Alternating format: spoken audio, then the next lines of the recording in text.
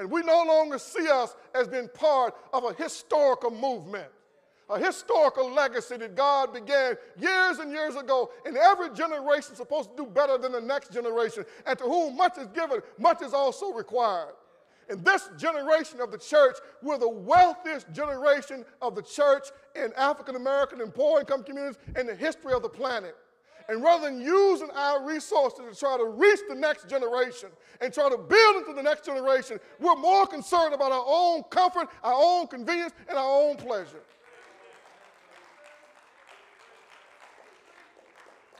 For the days will come upon you when your enemies will build an embankment around you, surround you, and close you in on every side. Now, I know this won't be popular, but it's not time to be popular right now.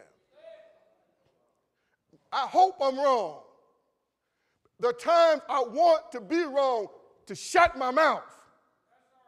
But in August, the T.G. Jakes extravaganza will come to Charleston. I want to know what difference is it going to make.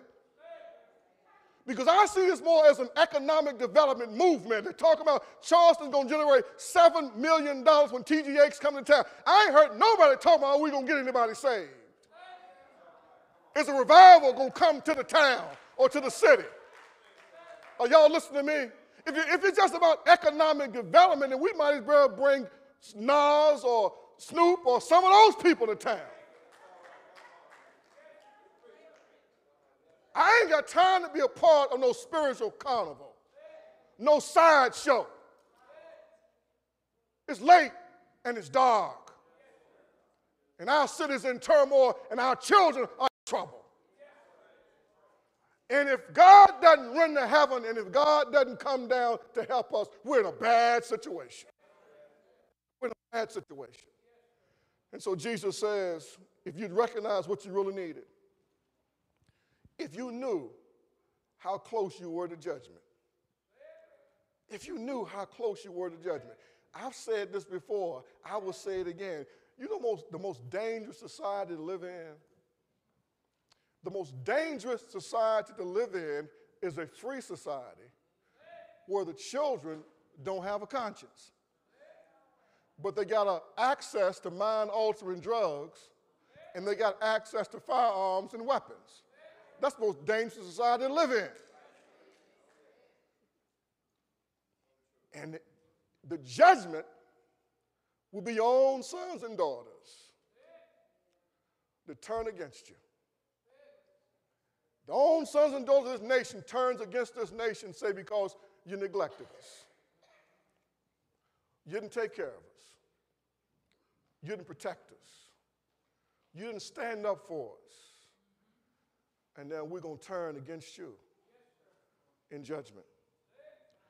So Jesus says, for the days will come, verse 43, and I'm through, will come upon you when your enemies will build an embankment around you, surround you, and close you in on every side. Now, he was talking about Titus that would come in 70 A.D. and destroy the entire city of Jerusalem. Not a stone will be left on top of another.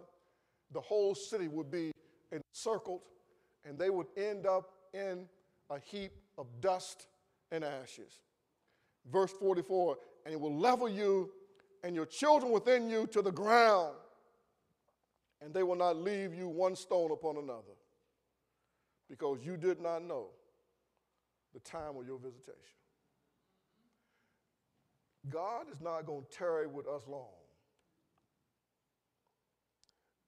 If judgment begins first at the house of God, where shall the sinner and the ungodly appear? My prayer is that we would turn our heart toward the Lord, and that we will cry out to God, and that we will have a greater concern than what we currently have over the lostness of the people in our own community, and in some cases, our own families. And that our passion will be to see God move,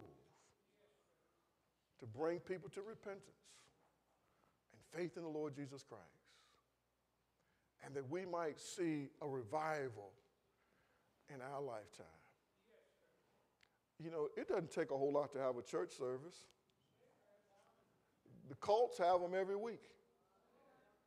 Who don't believe in the Lord, don't believe in in the Bible, don't believe in Jesus, don't believe in anything that we believe in. But it takes some effort to fight for the souls of people. It takes some efforts to engage in prayer, warfare, pray that God will move in a mighty way. It takes some effort to engage in conversation with people. It takes some effort to try to penetrate situations and circumstances, to at least be a light and to be a testimony that people might be saved. Lord, send the revival.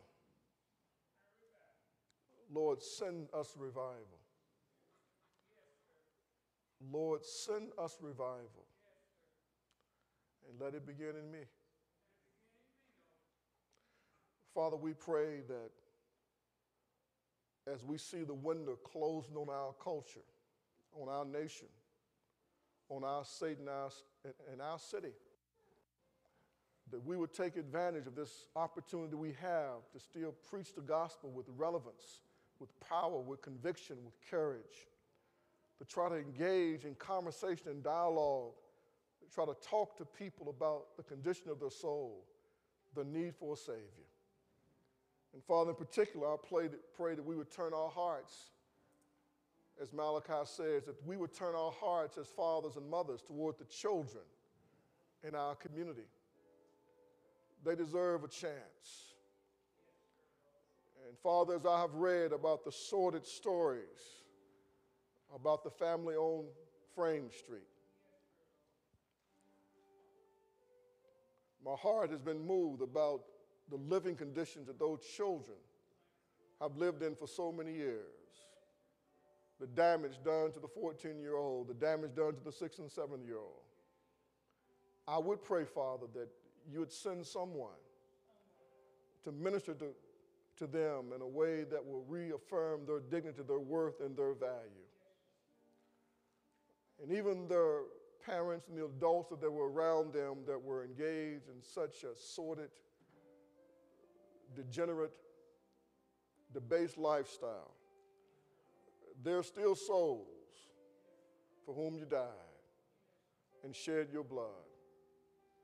And maybe while in the confinement of South Central Regional Jail, maybe their attention is arrested for their need for a Savior. That you will send servants to preach the good news of the gospel, the grace of God, and maybe salvation will come.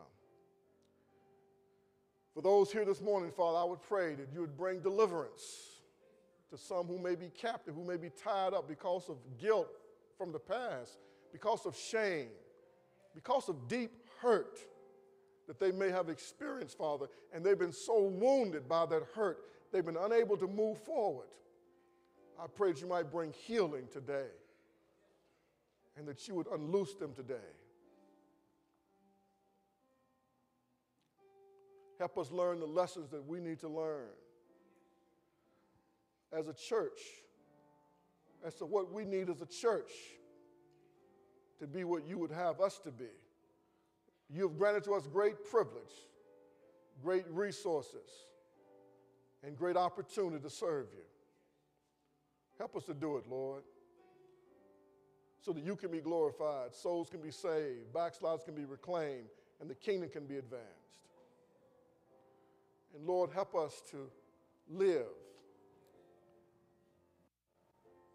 with such clarity that we are consciously aware of the fact that the nations of this world are moving toward judgment, and knowing the terror of the Lord, we ought to be trying to persuade men, women and boys and girls. In Jesus' name, amen. Every head bowed, every eye still closed. There's one here today, and God has spoken to your heart about your need to be saved.